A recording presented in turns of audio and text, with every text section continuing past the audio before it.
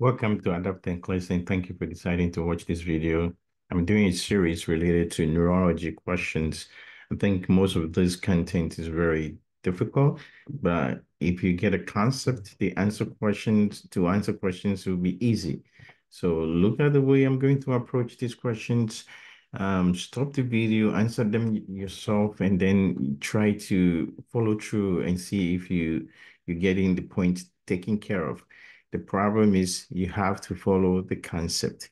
Follow the concept when it comes to neurology. Let's get to it. First question. As usual, reading from the back. I'll be straightforward, very fast, by giving you the key facts. Reading from the back. It's a select or apply, okay? Which of the following findings will indicate the presence of what? Autonomic dysreflexia. Do you know what autonomic dysreflexia is? That's the key aspect. That's the buzzword. And then it's assessing a client for complication after spinal cord injury. You have a spinal cord injury, now you develop autonomic dysreflexia.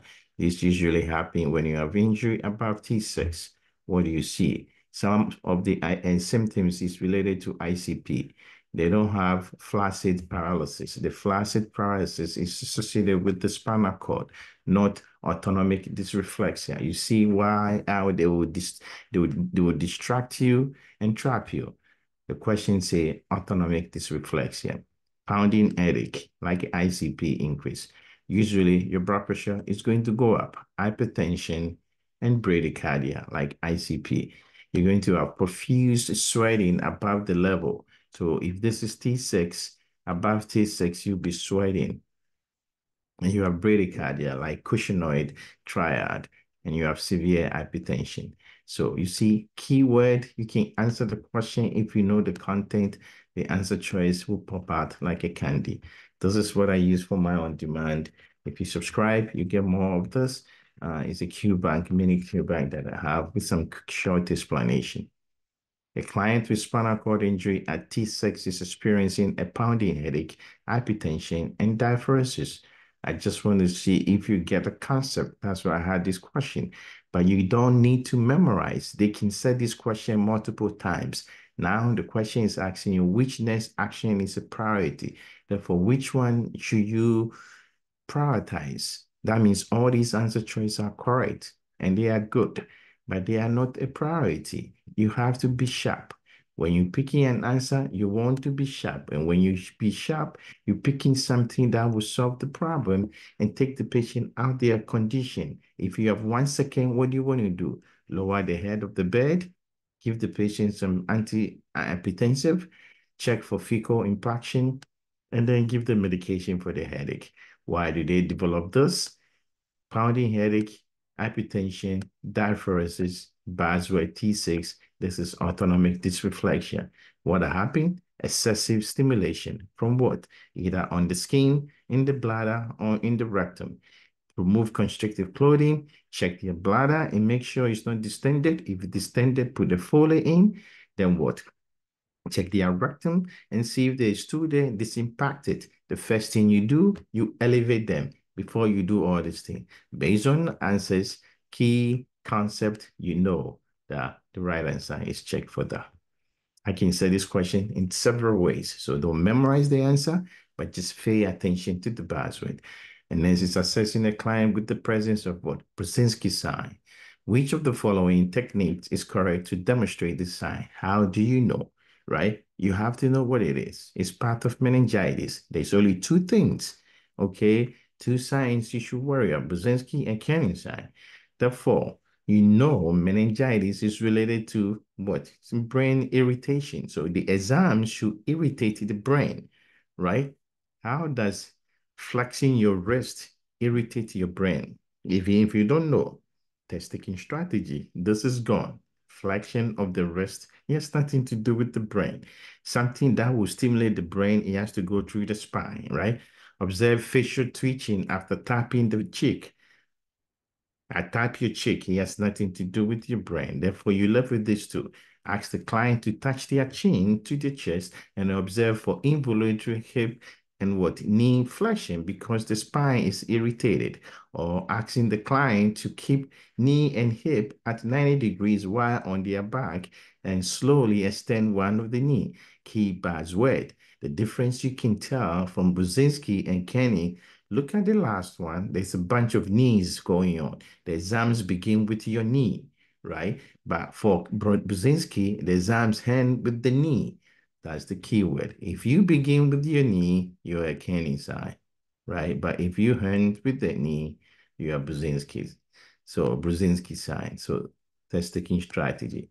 If you know it, you can use any strategy, but the key fact is how to answer question. That's all. And as is teaching a client with newly diagnosed Parkinson's disease, which of the following the nurse should emphasize as the cardinal features of the disease? Cardinal features, that means key features.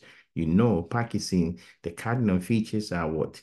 Resting tremor, uh, muscle rigidity, and bradykinesia, slow movement, right?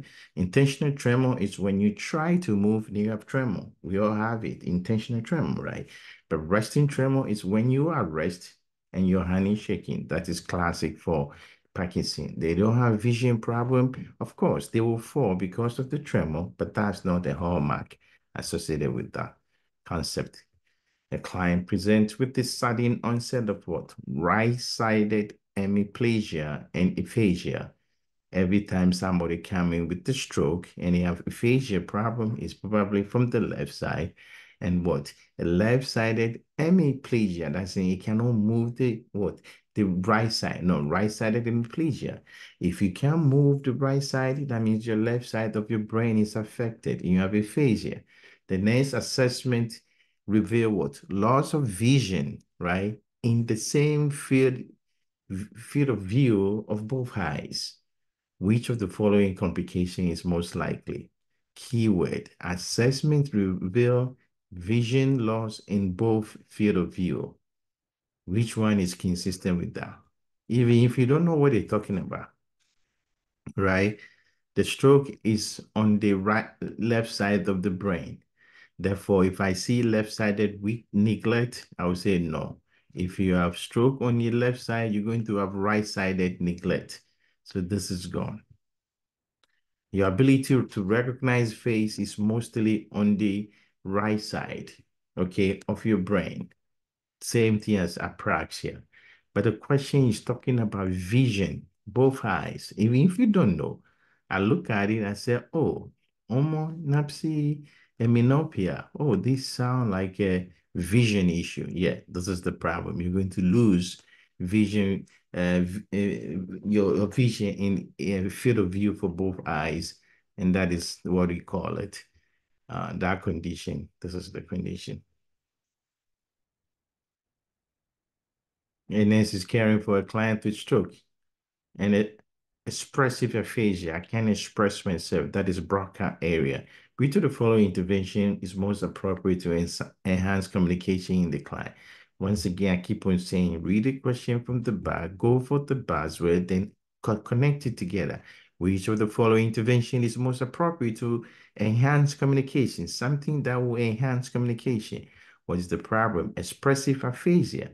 What is the problem with the expressive aphasia? I cannot express myself, but I know what to say. But I can hear you, right? Therefore, give me questions that I will be able to answer in the simple form, right? Speaking slowly and loudly, I can hear you. It does not help with that. I can't express myself. Writing it down is not a good communication. Provide detailed instruction is too much for them. They can't express themselves. Yes and no is the best way to talk to them. So providing yes or no questions, they will be able to say yes, no. They want to express themselves. They don't want to write things down. You don't need to have to give them detailed instruction about anything. And let's care for a client with seizure disorder on Phenytoin therapy, which lab results the nurse should monitor to assess for complication related to the medication. A bunch of weight, forget about it, read it from the back.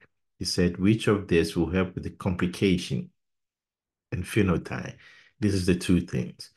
You have to know most medications, okay, bind to protein, and the protein is albumin.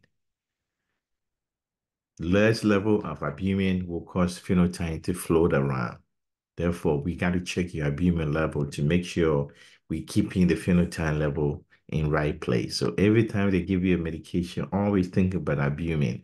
So more nutrition can affect it. If you have liver disease, it can affect how much phenytoin is floating, and that can become toxic. So that's the hard one. This is also a hard one, but I just want to give you content. A client, some content you may not know. A client with what Guillain-Barré syndrome is experiencing progressive paralysis. Okay, what is the problem? Which of the following laboratory findings should the nurse expect to confirm diagnosis? If they give you this case in the case form, always the best way to confirm Guillain-Barré syndrome is, I know we all know, ascending paralysis, but the best way to do that is through lumbar puncture. You do lumbar puncture and you look into the CSF, cerebrospinal fluid. What are you looking for? This is the one of the diseases where there is a dissociation between protein and cells. When you look into the cerebrospinal fluid, there's a bunch of protein, but there's no cells there. So there's not going to be red cell. There's not going to be white cell. There's not going to be basophil. It's all going to be protein. You see the concept you use. If you know, you spend time, come up with the answer you think it should be, and then you look at the answers, it will be there waiting for you and pop out like a candy. Okay. The client is being evaluated with possible diagnosis of what?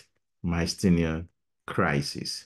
Myasthenia crisis. Okay, myasthenia crisis. Which of the following findings should the nurse expect is myasthenia crisis? Go back to the buzzword and concept. You know, myasthenia gravis problem is acetylcholine receptors binding by autoimmune, and therefore they get weaker throughout the day. It's a muscle problem. You need to give them more acetylcholine. When they go into crisis, it's excessive symptoms. That means most profound form of muscle weakness, which organ always you need to pay attention to. It has a muscle. If you paralyze it, you are in trouble. It's respiratory problem. So that's the key. At the same time, any of these neurological problem always come back to respiratory problem. Even Parkinson disease, worry about the lung. Huntington disease, worry about the lung. Myasthenia gravis, worry about the lung. ALS, worry about the lung. GBS, worry about the lung. Repetition is the key. Pay attention. And the last question, and this is assessing a client with a head injury and observes the following. Heart rate is 55, blood pressure 200/70, irregular respiration. Which condition the nurse should suspect? Look at it. You have a head injury and your blood pressure, you bradycardia, you hypertensive, you have irregular breathing. Look at this. Your systolic minus your diastolic is 130. This is too much. It's a wide, we call it pulse pressure. So the presence of bradycardia, hypertension, irregular breathing, change stroke breathing, wide pulse pressure is consistent with Cushing triad. That means you're about to herniate. Can you break this? Spinal shock is it happens right after you have a spinal injury, mostly facility. You have a flaccid lower extremities and the loss of function.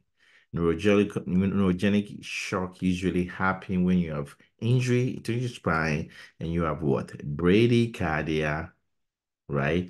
You have bradycardia and hypotension, not bradycardia and hypertension, right? And autonomic dysplasia is like ICP, right? Even though it sounds like that, right? Bradycardia, hypertension, they don't have irregular breathing. They have diaphoresis. So that's not the right answer. So Cushing is the key. So these are 10 quick questions for you. This is Adapting Class. Thank you for watching. If you want more, you can join our membership or just subscribe to YouTube and then join our YouTube family. You will never regret. Or you can join our crash course on demand.